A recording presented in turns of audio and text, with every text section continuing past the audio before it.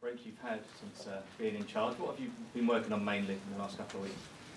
It was like a mini pre-season for us in Dubai, and we had time to work in a lot of our principles and how we want to set up against different formations, the relevant things that we need to work on and off the ball. And apart from that, it was great to be a little bit together, spend some time together, get to know each other, not just with the players, but with the staff and backroom staff as well. So it was a very productive trip. How difficult has it been to maintain the players' morale and motivation lately? Because it's unusual for a lot of these players to be down in 10th place in the Premier League. We're taking it game by day. To be fair, the input, the work ethic, and the commitment they've been having through training and games has been really good.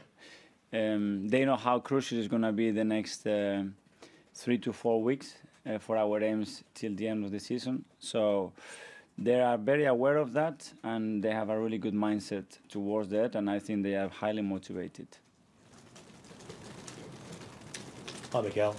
Can I just ask about a couple of signings you made towards the back end of the window, in how maybe close they are to being selected, and when you may be able to select them and how you will use them? I'm talking obviously about Pablo Mari maybe first, and then the Cedric after that. How they've Pablo hasn't competed since end of December. I think he had a little issue.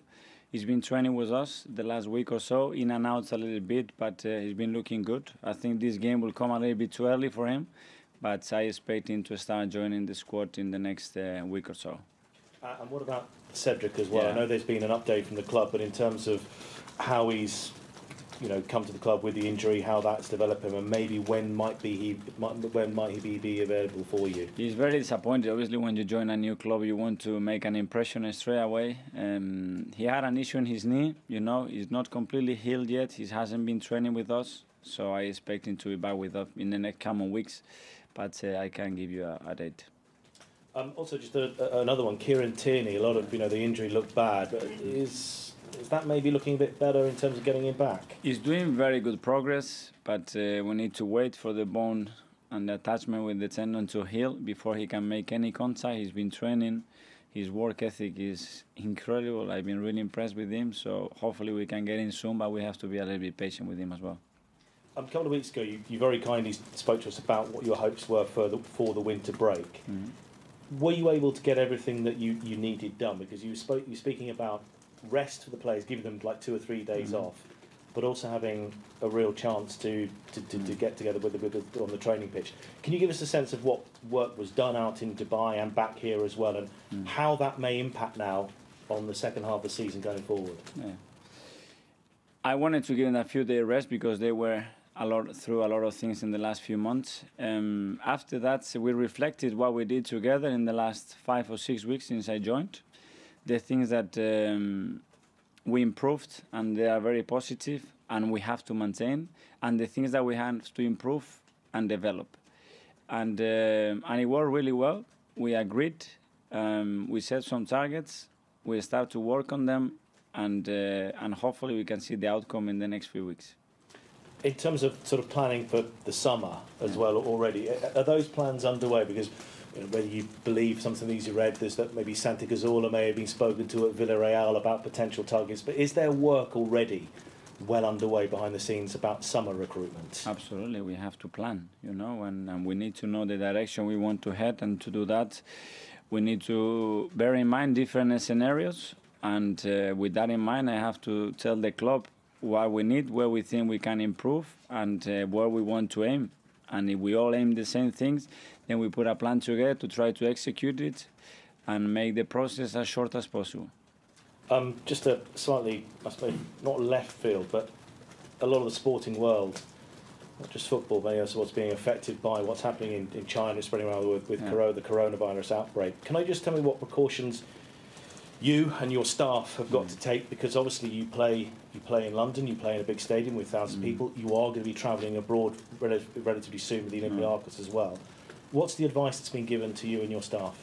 We have great doctors here and people who's looking after our health. They've been putting a plan together to try to keep everybody in safe hands. We have some protocols that we have to respect within the training ground, but as far as I know, everything is under control, but we have to be very aware, as you said.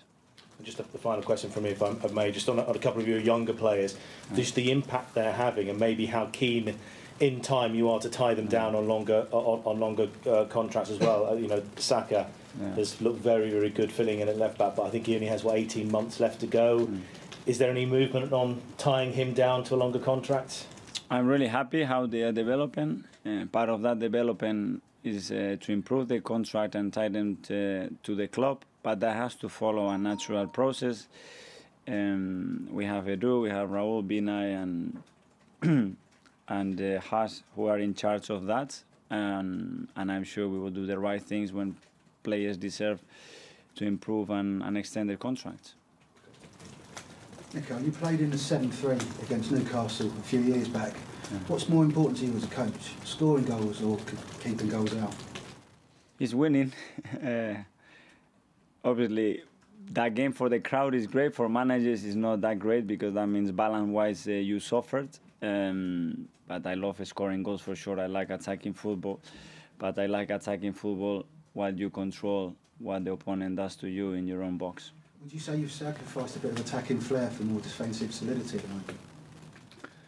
I don't think so. I think we had to generate some defensive stability, but not by defending deep. I don't like that. It's by defending high and threatening the opponent as much as possible. But the process to get there as many times as possible in the most efficient way has to be done properly from here. If not in 2 passes when you arrive there, that transition is impossible to control because you are too far from the opponent. So we need to do that first well to after be able to generate and sustain those attacks as many times as possible during games.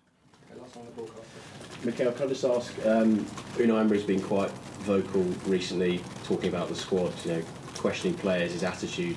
Have you noticed that, or have the players noticed that, and if so, how have they reacted to those comments? Towards our players? Yeah. I haven't read anything about it, no. Okay, next is the section for 10:30 tonight. Keep hearing all the players have things better.